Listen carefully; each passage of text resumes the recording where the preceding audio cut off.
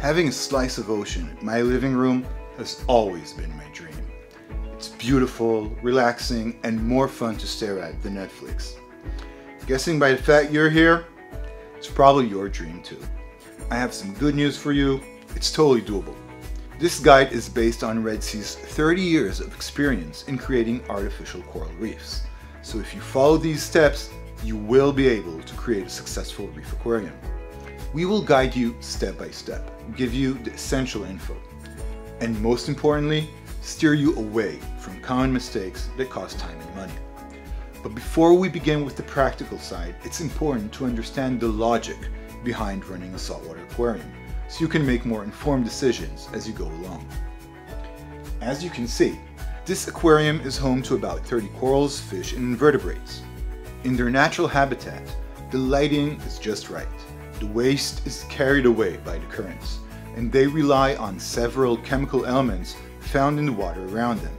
Elements which never run out since there's plenty of water in the ocean. When these marine animals are placed in an aquarium, they lose access to the vast resources and stable conditions of the ocean.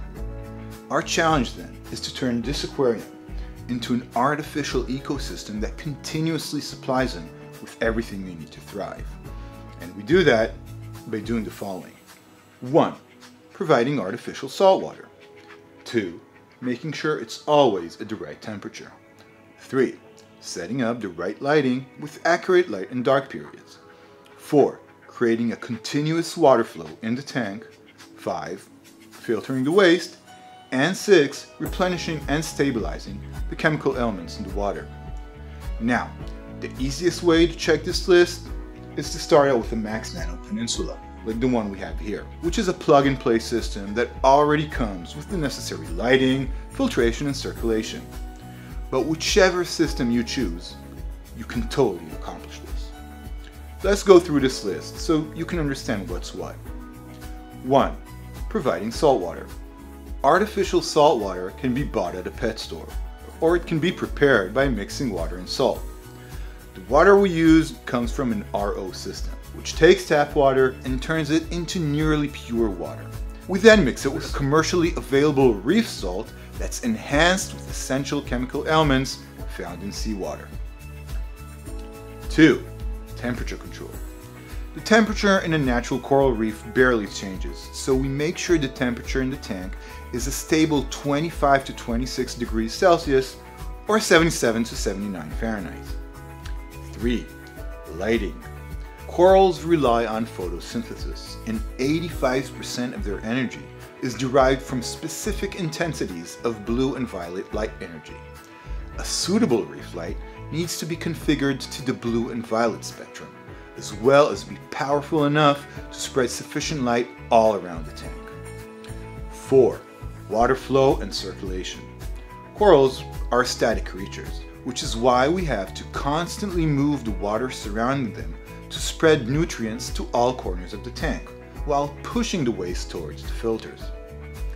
5. Filtration. There are 3 types of filtrations in a reef tank. Mechanical filtration, for example, sponge filters, which works by physically removing waste particles from the water. Biological filters, for example, live rock, which are areas that serve as growing beds for useful bacteria that transform fish secretions into less harmful elements. And chemical filters, such as activated carbon, that adsorb and remove harmful compounds that pass through them. 6. Replenishing elements.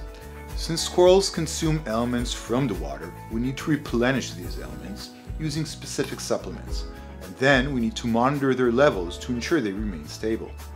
We learn which supplement we need to dose with and how much by testing our tank water and using test kits for each element. There you have it, the basic guideline to creating a reef system. Now let's talk about tank size. You should of course choose the size of your first system based on your taste and budget, but it's worth noting that maintaining a smaller tank is generally less demanding in terms of budget, physical effort, and time input. But whichever size you choose, it is absolutely vital that your desired system can be placed in a space that complies with the following. 1. The system will not be exposed to direct sunlight. 2. There must be an electrical socket nearby, preferably one designated for the aquarium. 3. The floor must be able to support the system's weight. And 4. The floor can be leveled on. By the way, if you're planning on placing your aquarium on a piece of furniture, it too must be able to support the weight and be leveled. Also, the system should preferably be in proximity to a water faucet and drainage. And lastly, the equipment can be a bit noisy, so it's probably best not to place it in the bedroom. Next episode, we'll review the essential equipment you need to make this happen, so check it out.